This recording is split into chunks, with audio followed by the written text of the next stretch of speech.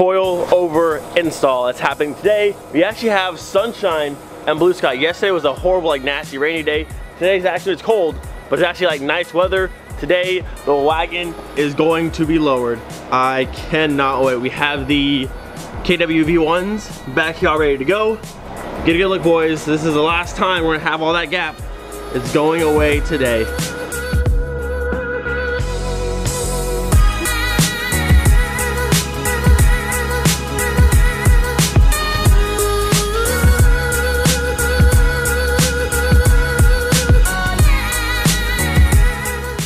So we're currently on our way to Ramstown right now. I'm so thankful and fortunate to have a place so close to be able to use their shop and the lift and the power tools, because I don't want to do this outside because it's really cold right now. So I'm very thankful for that.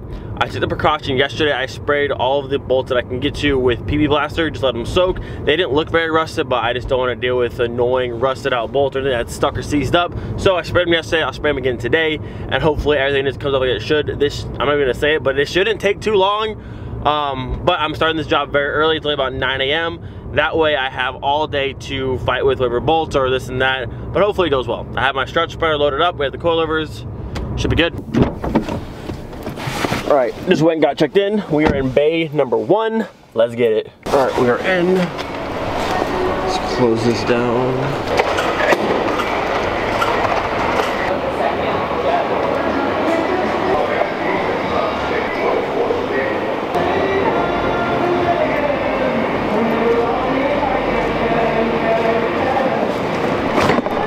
So I've gone ahead and I spun these down as far as it will go. That way once the car is lowered and this gap is gone, we're not getting like stuck in the lift. All right, everything looks good.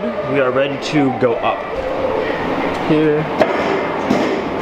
Nice and slow, make sure I make contact properly. I had to adjust this back one a little bit, but now we should be good to go.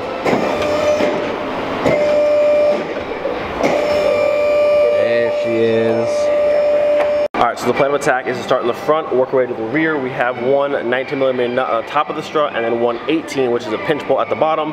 And then it's just a strut spreader to open up a little bit, and then hopefully it's not too much of a fight to actually get it out of there. Alright, let's grab our tools and get started. Should be, there it is.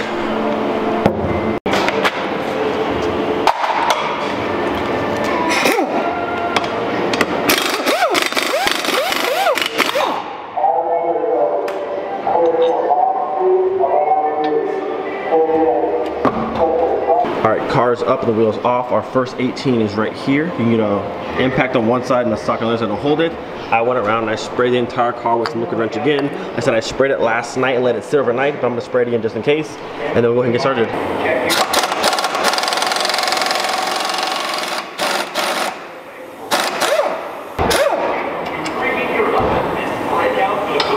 Alright, so with our 18mm, which is this one and this one here, that is now out right there. I'm gonna go ahead and get the strut spreader in. The strut spreader goes in down below. There's a little like a fin piece that goes below it. I'm gonna spread it this way, push it open a little bit, and then we're gonna do the 19mm at the top here.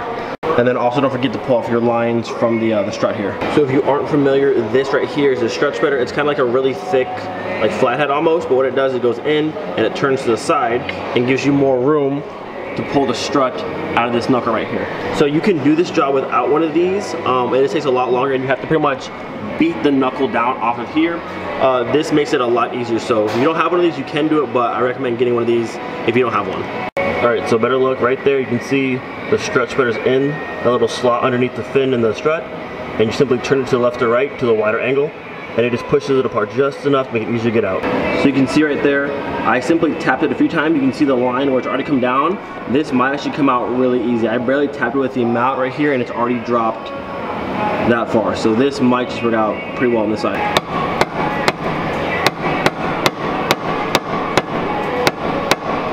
Oh, I forgot my own device to pull this off. Hang on. Don't want to break these. All right, with that down like that, we're gonna go to the top now and undo the 19 at the top of the strut. All right, so with your cap off, if you still have it, there's a nut right here on the top, similar to how the Mark 3s are. I thought it was a 19, it's actually a 21, or at least on my car, 21. So we're gonna blast this off and then we're almost out with the first side.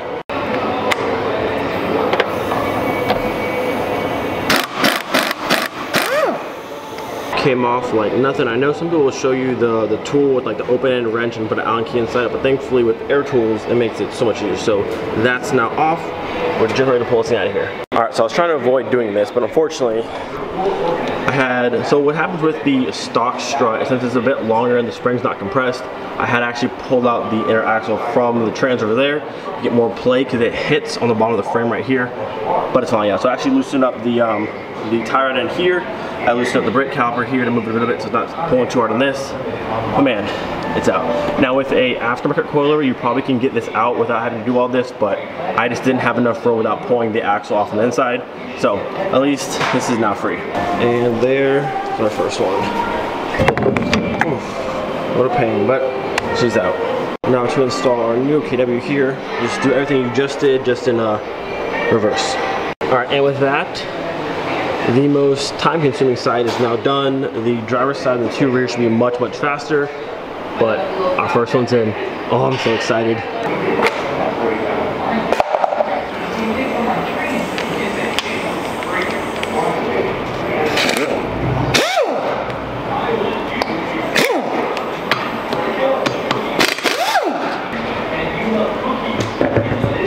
Alright, this side should go much faster because on this side you can actually drop the whole hub down far enough to pull this out without having to pull the axle out. So this side should be much easier. Alright, so of course the side I said was going to be easier is actually being just as difficult. The bolt on the back side is undone, the strut bar is in, but I cannot get this strut to slide out of here. And I've been pounding on it, but no luck. Alright, so I'm going to let this soak for a little while longer. I'm going to work on the back. The back we have two up top right there, and then one right here. This bolt goes through. This took literally 2 seconds. You have two 17s here and one at the bottom, and then you just press the whole thing down and pour a spring out.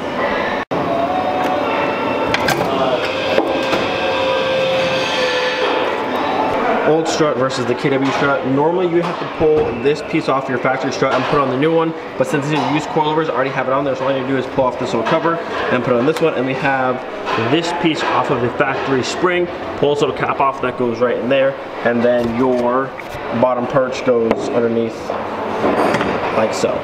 And there's also a bolt on the bottom, so pull this bolt in, you actually bolt this one to the bottom where that spring just sits in there, this sits bolted in, and then your spring sits on top of this. Alright, so I decided to use the bump stop off of my factory struts because you can see the ones on the KWs were pretty trash and beat up. So I pulled these ones off and put this one on. I cut the third one, this one, I cut the bottom one off, so now we're left with this. Nice new bump stop, ready to go in the car. Making good progress, have the rear strut now in up there, and also the springs that I had to use this nice tall like floor jack to press up the rear beam to get the bolt to go through here. If you don't have one of these or a lift, you probably use like a floor jack to do it. But now this side's done. One more side to go, and then go back to the front side, which is still probably seized up, honestly. It's kind of funny to see, this side has a KW, this side is still stock. Look how much higher this one sits than that one. And this isn't even compressed yet. Oh, I can't wait to see this car low.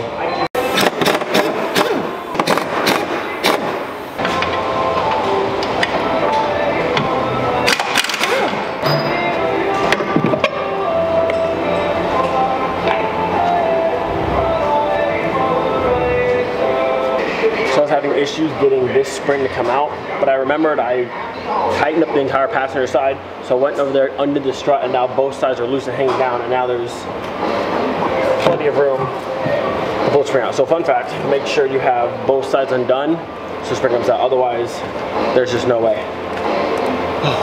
I'm going to do the same thing with this one, pull the bump stop off of here and swap to the KW, and then in the car goes.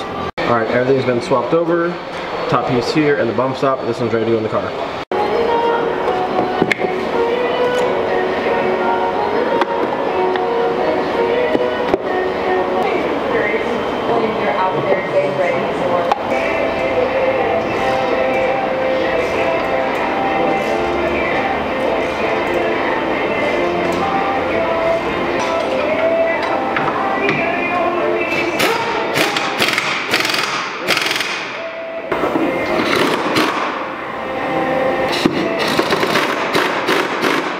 With that, the rears are officially done, struts are in, springs are on both sides. It looks like it's completely even. Now I must go back to this annoying front side that was all seized up. Hopefully it's done playing games now. Alright, so I finally got this side to start moving down. The issue was it wasn't actually stuck. I forgot to take that bolt right there that holds the sway bar.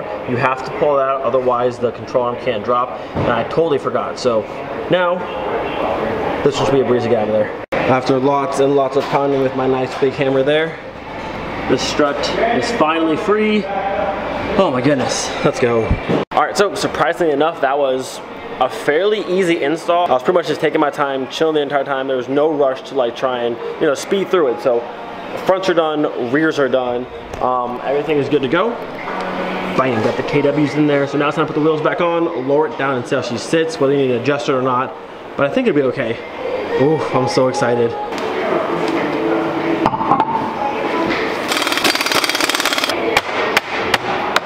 All right, here we go.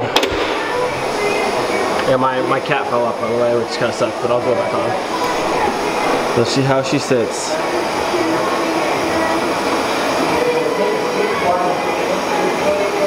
Below, below, below.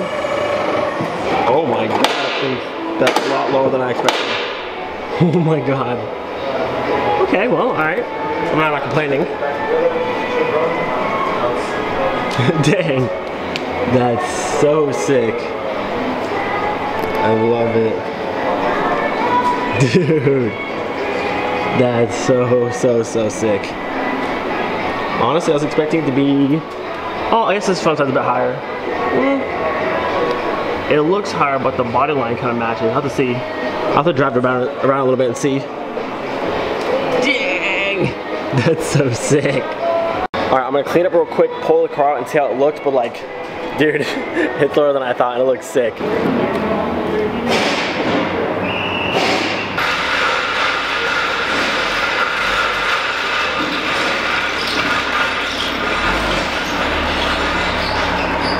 Alright boys, let's take our first look. I'm really excited to see this thing.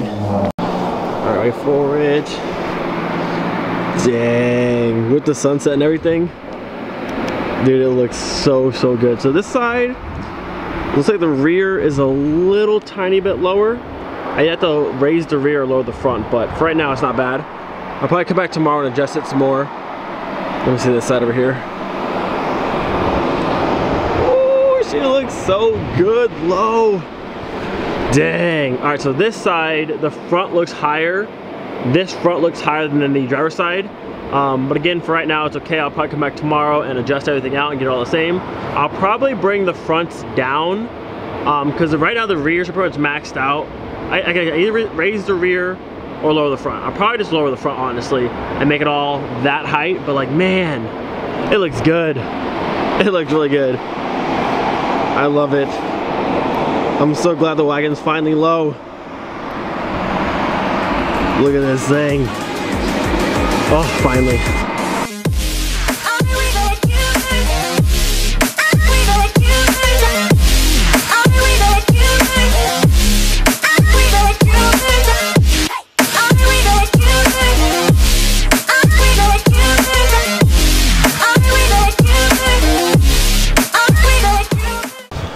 All right, it's cold. Being to that shop and it's like working in a t-shirt and it's nice and warm, and then it's freaking 27 out here. It's cold, but the car I think looks really good. Next up is some wheels, but like for now, the car is low. It looks great. Like I said, I have to adjust it a little bit. Probably just lower the front to match the rear, but the car looks good. I think it looks great. I'm super hyped that it came out so good. And honestly, the install actually went fairly smooth, aside from getting stuck on the driver's side, which was my fault because I didn't pull the sway bar off. But other than that, this actually went super smooth. I have to go to the post office now real quick and then get some food because I am starving, and then we'll go back home. Also update, we are at 677.5. Can we make it to 700?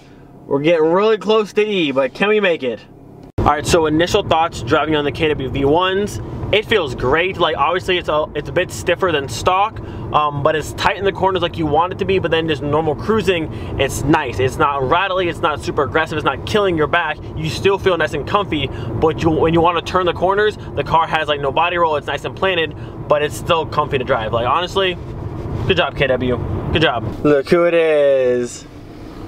The first thing she asked me, she said, is it lower than my car? And I said, yes it is. Oh. It actually looks really good. You jealous or what? I know, I see some wheels and it's good. I gotta adjust the front to match the rear, but like, I wasn't expecting it to be that low in the back. It doesn't look good though. Oh yes. All right, let me get your wheels now. Get away from me. Let me get your wheels just for a second. I'm just saying, let me just borrow the wheels for just a second. I just want to see. Get out of here. They would look so good just tucking under thing. I mean, your car looks great, don't get me wrong. Shut up, I believe it. Boys, once we get the rear front lip, side skirts, and rear diffuser, this thing's gonna look so killer. And also some wheels, but man, look at the two. Stop squinting at me like that. I might actually try and spin these fronts when I go home. I think Steve might have my spanners. I think I have a spare set. I don't know. I would go back to the auto hobby shop, but the lifts that I was using, which is the low one, my buddy's on it now, so it's not a big deal. I either go back tomorrow or I'll lower them today, either or, but the car looks good. I'm so excited. This thing drives so smooth. I'm so impressed. Also, my gas light's on. We're at 682.5, so I'm already on the way home. I'm not getting gas now, but we're gonna really push this out. Let's see how far we can go. Hope we don't get stranded nowhere. This thing rides so nice. I love the KWs and Tony's GLI, and they feel great in this car as well. I love them. This side actually seems pretty even after driving it home. The front might still be a little bit higher than the rear, but on this side, it's kind of hard to tell, but the front's still a little bit higher. I'm gonna see if I have any spare spanners. I'm gonna try and lower the front down just a little bit, just to even it out. Oh, but it looks so good. Actually, I lied. We're gonna leave the car how it is for today. We'll fix it tomorrow, but I got this in the mail, and this is a note saying the mail came, but they missed it, so they dropped it off with my neighbor at house 42. So I think it's the part for this car, which would be so, so cool. So I'm gonna go try and find this. We'll be right back. Ooh, ladies and gentlemen, we got it. Ladies and gentlemen, in this box right here is one of the final pieces for the Bora interior. Now I'm not gonna show you the entire thing, but I'll give you a little sneak peek to hold you off until tomorrow, but oh, we finally got it. I'm so excited. Ooh, I'm so excited. I think it's taped well. All right, are we ready? Give it. Oh. Like I said, I'm only gonna give you guys a small little sneak peek. Maybe you're gonna see it already, I don't know. Okay, that's enough. That's enough of that. That's enough of that. Tomorrow you can see this. But we also have a package here that says for Miley. What's we got in here? I wasn't expecting this. By the way, this is from the same guy, Jelly, who sent me okay, Mr. Tape, can you not? Who sent me the wood pieces for the inside of the Bora. What we got in here? Ooh, he sent me some new chrome pieces for the vents in my car. I lost one somewhere in my car after it got shipped over here. One of my vent pieces was missing. Ooh, and he sent me a nice new set for Miley. That's sick. So thank you so much for these. Thank you so much for this. Woo, I'm so excited. One more sneak peek. One more little peek. Oh my God, it's so good. One more, ready? Woo, that's it, that's all you get. Oh my goodness. I hope you guys enjoyed today's video. I hope you are excited to see the wagon finally low. Tomorrow we'll even it out, but the car is low and it looks so, so good. If you're excited for what's in that box right there that's going in the car tomorrow, oh, I'm so excited. Again, thank you, man, for sending me this. Huge, huge shout out. Oh my goodness. If you're excited about all this that happened in today's video, do me a favor, leave a like on the video, subscribe if you're new. Don't forget, be thankful for the day. We'll see you guys next time. Peace.